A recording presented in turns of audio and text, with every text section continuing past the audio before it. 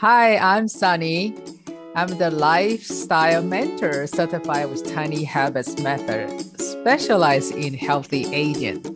I'm on my journey to share the alphabets of the healthy lifestyle at the cellular and molecular level.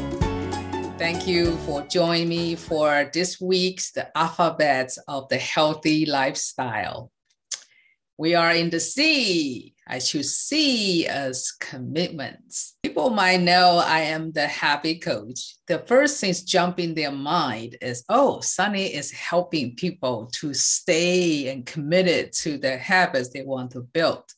Yes, I want you to continue consistently to perform and to build that habits you want to do. However, I'm using the tiny habits method, which might be different than what you believe. The habits need to get a lot of force, need to have a repetition. We need to have a strong willpower. Those are part of the equation. We do need those to start a habits building. However, the key for habit to stick and become a true habit is our emotion. If we don't feel successful, if we don't feel happy, and even we can perform that behavior because we want to fit in, right? We want to get that incentive. We want to please others. But that is not the commitments we are talking about, because you're still going out, you still fulfill others' expectation. And how about you? What do you really like? The commitment here is for people want to commit it to themselves. For me, I committed to two things, my inner peace and joy. Why the inner peace is so important?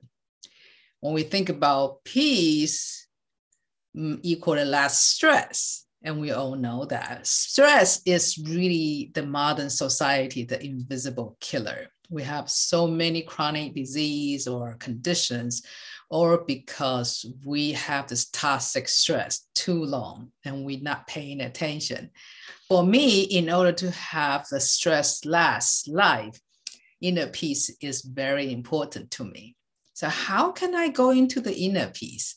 Now I figured out it's called coherence. If my mind and my heart are aligned in the same place, which means when people say, Sunny, could you do that? And I'm, yes, I love to do that. I really mean I want to do it, so that my mind and my heart, they are in the same place. That's called coherent. So when we have the coherent, that's how our frequency, our energy is moving the same way. That's how we can get things done effortlessly. So that inner peace is not just that you have to go vacation and lie down there doing nothing. It can be everything every day, even in the very chaotic environments. You still doing things you're supposed to do.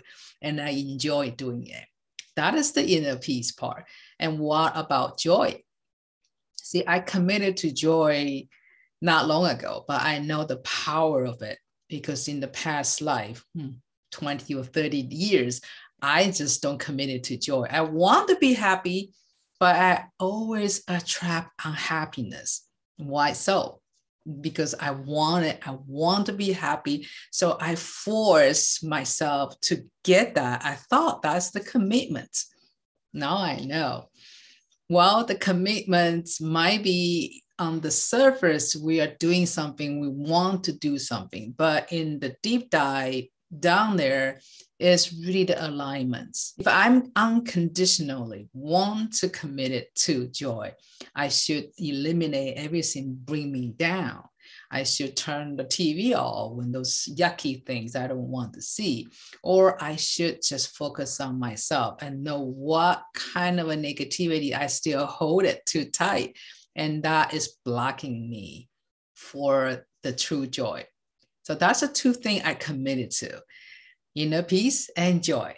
Wondering what is your commitment to anything in your life? Remember, we can only focus on ourselves. Yes, we can commit it to serve the country. You can commit it to be a good parent. We can be committed to a big and good company owner. but those commitment will come after once we commit it to ourselves. We are aligned with our purpose. We enjoy what we do. And everything we do is coming out from our authentic self. Yes, inner peace and joy is become sustainable effortlessly because they are part of us. They are our habits to stay committed with peace and joy. Thank you for listening to this. Welcome to follow me in the linking. Let's commit it to peace and joy. Enjoy your life. See you next time.